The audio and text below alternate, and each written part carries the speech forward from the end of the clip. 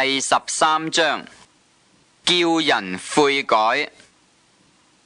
正當那時，有人將比拉多使加利利人的血摻雜在他們祭物中的事告訴耶穌。耶穌說：你們以為這些加利利人比眾加利利人更有罪，所以受這害麼？我告訴你們，不是的。你們若不悔改，都要如此滅亡。從前西羅亞樓倒塌了，壓死18個人。你們以為那些人比一切住在耶路撒冷的人更有罪麼？我告訴你們，不是的。你們若不悔改，都要如此滅亡。不結實的無花果樹。於是用比喻說，一個人有一棵無花果樹，栽在葡萄園裏。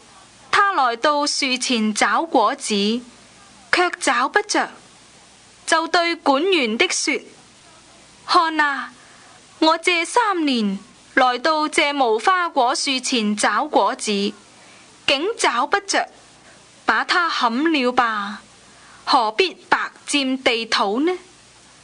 管園的說：主啊，今年且留着，等我周圍掘開土，加上糞，以後若結果子便罷，不然再把它砍了。安息日，醫治駝背的女人。安息日，耶穌在會堂裏教訓人。有一個女人被鬼附着，病了18年，腰彎得一點直不起來。耶穌看見，便叫過她來，對她說：女人，你脫離這病了。於是用2隻手按着她，她立刻直起腰來，就歸榮耀與上帝。管會堂的因為耶穌在安息日治病，就氣憤憤的對眾人說：有6日應當作工，那6日之內可以來求醫，在安息日卻不可。主說：假冒為善的人啊，難道你們各人在安息日不解開槽上的牛驢，牽去飲麼？況且這女人本是亞伯拉罕的後裔，被撒旦捆綁了這18年，不當在安息日解開她的綁麼？耶穌說這話，他的敵人都慚愧了。眾人因他所行一切榮耀的事，就都歡喜了。芥菜種和麵酵的比喻。耶穌說：上帝的國好像什麼？我拿什麼來比較呢？好像一粒芥菜種，有人拿去種在園子裏，長大成樹，天上的飛鳥宿在它的枝上。又說：我拿什麼來比上帝的國呢？好比麵酵，有婦人拿來藏在3斗麵裏，直等全團都發起來。當進窄門。耶穌往耶路撒冷去，在所經過的各城各鄉教訓人。有一個人問他說：主啊，得救的人少麼？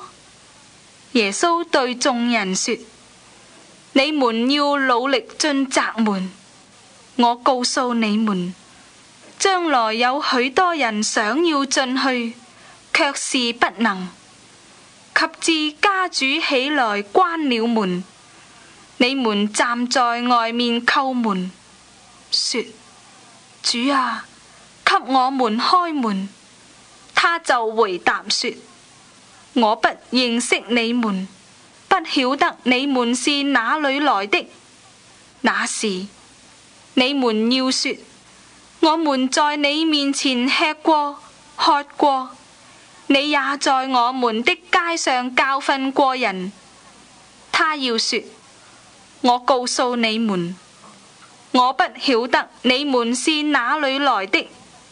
你們這一切作惡的人，離開我去吧！你們要看見亞伯拉罕、以撒、雅各和眾先知都在上帝的國裏，你們卻被趕到外面，在那裏必要哀哭切齒了。從東、從西、從南、從北，將有人來，在上帝的國裏坐席。只是有在後的將要在前，有在前的將要在後。嘆息耶路撒冷。正當那時，有幾個法利賽人來對耶穌說：離開這裏去吧，因為希律想要殺你。耶穌說：你們去告訴那個狐狸說，今天、明天我趕鬼治病，第三天我的事就成全了。雖然這樣，今天、明天、後天我必須前行，因為先知在耶路撒冷之外，喪命是不能的。耶路撒冷啊，耶路撒冷啊，你常殺害先知，又用石頭打死那奉差遣到你這裏來的人。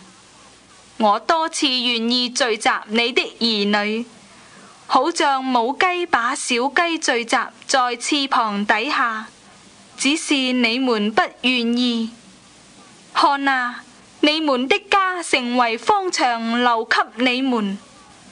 我告訴你們，從今以後，你們不得再見我，直等到你們說，奉主名來的是應當稱頌的。